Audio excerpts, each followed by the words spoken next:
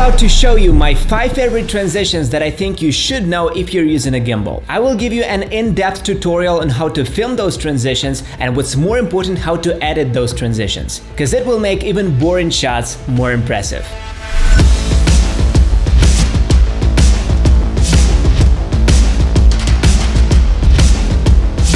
Hey, what's up? My name is Arthur Weiner, and firstly we need to set the right settings in the camera and in the gimbal. In the camera, I suggest you set at least 50 frames per second so you'll be able to slow down your footage in post if you need to, and it's also a good idea to shoot in 4K and render in 1080 because you're gonna crop our footage to achieve the best results. And we need smooth transitions, so in the gimbal set the smooth mode.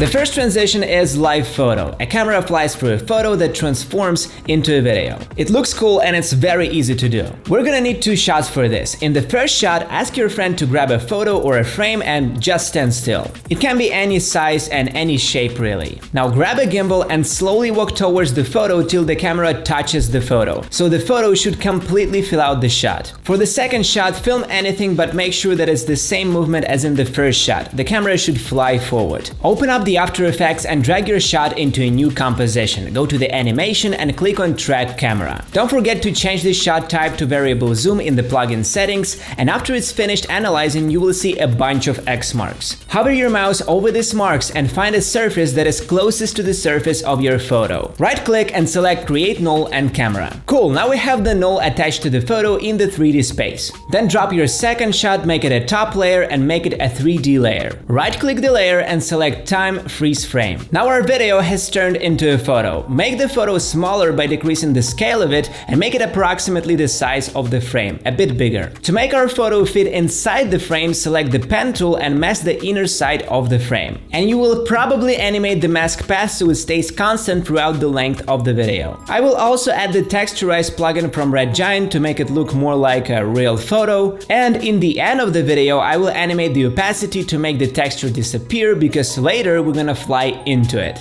Great, now select all the layers, right click and choose pre-compose. Name it as you wish and click OK. Somewhere closer to the beginning, add 2 keyframes for scale and for position. In the very end, scale it up so the second shot fills out the frame completely. Then move to the composition settings and make it like 5 seconds longer. Then make a duplicate of our second shot that is still frozen for now and turn it back into a video. Right at the end of the bottom clip, connect the 2 layers together so they match perfectly. Our goal is to make this cut literally invisible. I also recommend adding a smooth animation by adding 2 keyframes for the position and scale at the beginning and at the end of the top layer.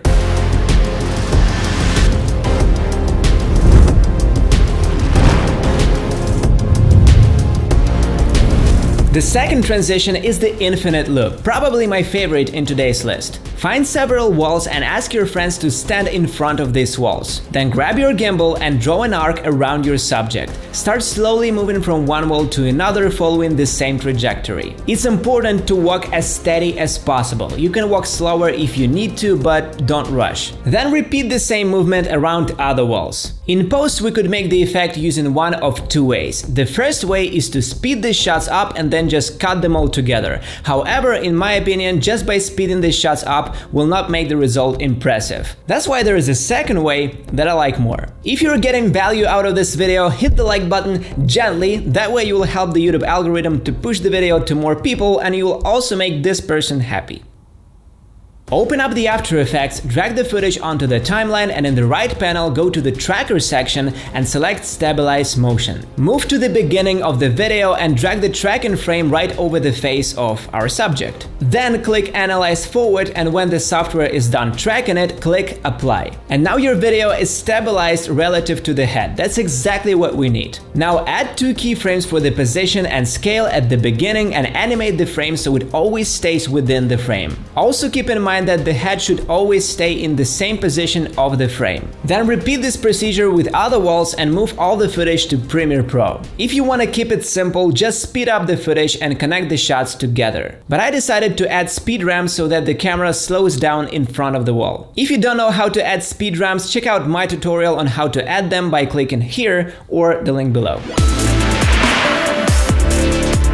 Next up is the portal transition. You'll be able to fly through any object, getting from one location to another. Find any shape like a window or an arc. I'm gonna grab my gimbal and slowly walk towards the wall until the shape is out of the frame, exactly as we did with the photo. Then make a second shot in another place, maintaining the same forward movement. Drag the first shot in After Effects, but this time we're gonna track it differently. Go to Animation and select Track in Mocha. This software is really good at tracking surfaces. In Mocha, make a mask around your object and make it look similar to the shape of the object. Then press Track Forward, and after it's done tracking, click this little save icon. In After Effects, move your second clip on top and just leave it there, but turn it off for now. In the Mocha plugin, click on Create Masks. Highlight it down here and paste it to the second layer. Increase the feather and decrease the expansion so it fits in your shape. Then, closer to the end of the bottom clip, add 2 keyframes and animate the scale of the second shot. Again, it helps to make the transition more organic. All we need to do now is to click the play button.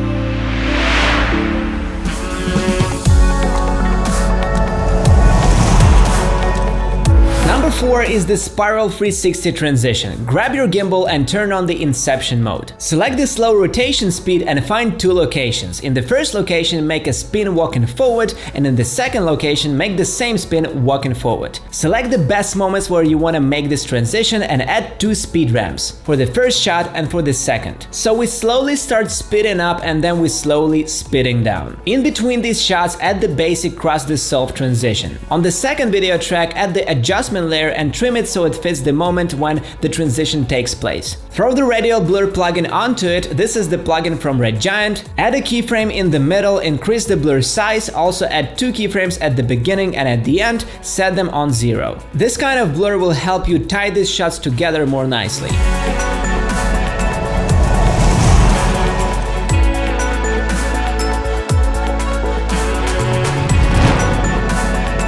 Number 5 is the ground level transition. At the end of the first shot, pull your camera down and hold it for a second, or huddle it, if you know what I mean.